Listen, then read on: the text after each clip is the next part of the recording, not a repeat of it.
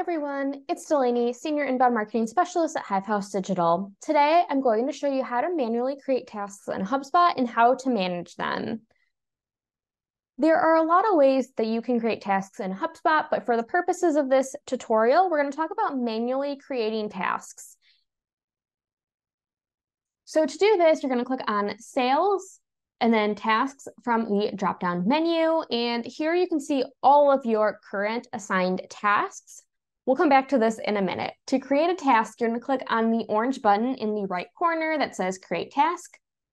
And then you're going to create your task. So let's say for this example, I want to create a weekly follow-up email with a client. So I'll say weekly follow-up with Julie. And I will make that an email as the type. You can also do a to-do or call. And then I can assign a priority. So none, low, medium, or high. I'm going to choose medium. And then you want to associate the record with the task. So that record pops up when you are working on your task queue. So I'm going to search for Julie. And I can find her right here. And then it will default to assigning the task to you. But if you're creating a task for a colleague, you can go ahead and change that here. And then we're not going to go over queues in this video, but if you use queues, you can choose the queue here. And then the due date. So let's say I want to start it today. So I'm going to set a due date of today, and I will do that at 11:15 a.m. But I also want to set this to repeat. And this is really the only place you can set reoccurring tasks. So I'm going to click on the checkbox, and we're going to change this to every week. And then you can also set a reminder if you think you will need a reminder. I'm a little bit limited right now because I said I'm going to start it today. But you can choose a reminder here if you want, and you can also do a custom date. And then the notes section is for if you want to add any notes for when you are working on the task. You can go ahead and click Create when you're done, or create and add another if you have more than one task to create. I'm going to just click on Create. So we've created the task. If I refresh my screen, we should be able to see it right here, weekly follow-up with Julie. And so the default is going to show you all of your tasks that are assigned from now way into the future. If you just want to look at your due date tasks, you can go ahead and click this Due Today tab, and it will show you all of the tasks that are due today. You also have this Overdue tab, which will show you any overdue tasks, as well as upcoming if you just want to look at what's coming up in the future. Let's go back to all. You can also search for a task by title, by assignee, the task type. So if you just want to do a bunch of calls, you can filter by calls. You can also do the due date here, the queue if you're using that, and then more filters will give you availability to other filters like priority, sequences, if you're using sequences, and then you also have like task status. So if you want to filter, you can filter there. Now, let's say you want to start working on your tasks, but you don't necessarily want to start working on tasks that you can do in the future. I would go over to the Due Today column. So you're only working on the tasks that are due today. And you can go ahead and click this blue button in the right corner that says Start Tasks. So I'm going to click that. And you can see that the first task says Review Sales Pipeline, but it's not associated with a record. Now, I can go ahead and associate it with a record, mark it complete, or skip task. Now, this task doesn't need to be associated with a record. It's just a reminder to myself to review the sales pipeline. So let's say we want to go ahead, we'll exit out of the task queue and we'll go and review the pipeline. Or you can click on the task itself and open it in another tab, and you can see the details here. You can see I put a note that has a link to the deals pipeline, and I can go back to my other screen and say mark complete once I finish it. Now you can see that this was associated with a record. This says follow up about proposal. And let's say, you know what, I want to do this at a later date. This task maybe is a little bit early to follow up. I just sent it. I can go ahead and click reschedule and say, let's say I want to do this tomorrow.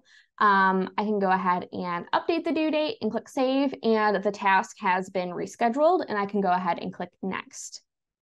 Now you can see another example. I forgot to associate a task with this task of emailing Elizabeth. So I'm going to go ahead and click associate with record. I'm going to search for Elizabeth and add associations, and it has now brought me to her contact record, and it detected that I want to email her, so it automatically pulled up the email editor. Super handy for that to happen. So let's say I emailed her, it's all set. I can go ahead and click complete. And we are now on the last task, and that is our weekly follow-up with Julie. It has pulled up the email editor, which is really helpful.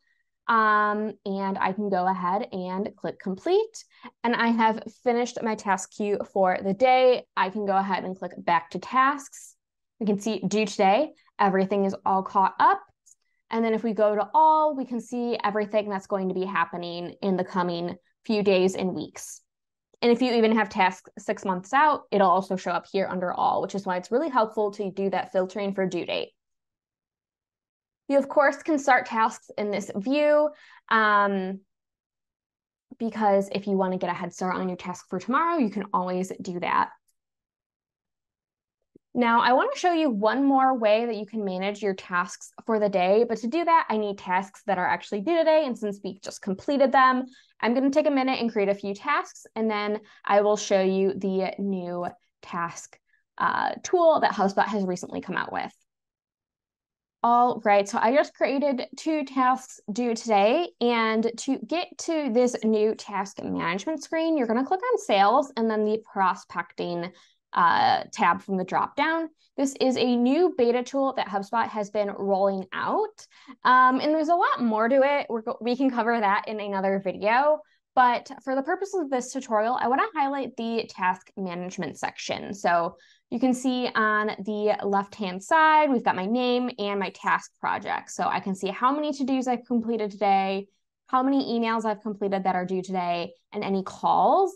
You can also choose how many are overdue and how many have been completed. There's some other tools like your schedule, meetings, sequences, but here it's going to show your tasks. There's a highlight for overdue tasks, but also what I've got to do today. So I'm all caught up on to-dos and calls, but I have 2 email tasks. And really simply, I can just click on Start All 2 Tasks Today, and it will bring me to a different version of the task management tool. This is in beta mode, so I would expect changes to come in the coming months. And you can see that it pulls up a shortened version of the contact record profile if you need to reference anything. But to complete a task, you can go ahead and click the check mark. And it will ask you if you want a follow-up task, and I will just say not right now. And then we have the next one, which was follow up on proposal. Let's say you don't want to do this right now. Actually, you need to schedule it for a few days. You can click on edit, and it brings up the full task creator editor tool. And I can say that I want to do this in 3 business days on Friday. Then I'll save, and the task due date has been edited, and we're all set. And so I can go back to the summary, and if I refresh, it will tell me that I am all caught up on my tasks. So this is a new tool. It is in beta mode. If you don't have it in your HubSpot account, it should be appearing shortly. And it's just a new way to manage your tasks as well as work on your leads. That's really the main purpose behind it. So we'll go over this new tool in another video, but this is just what you can do with it to manage your tasks. That is all we have for you today. I hope you learned something new, and don't forget to subscribe so you don't miss out on our next tech tip.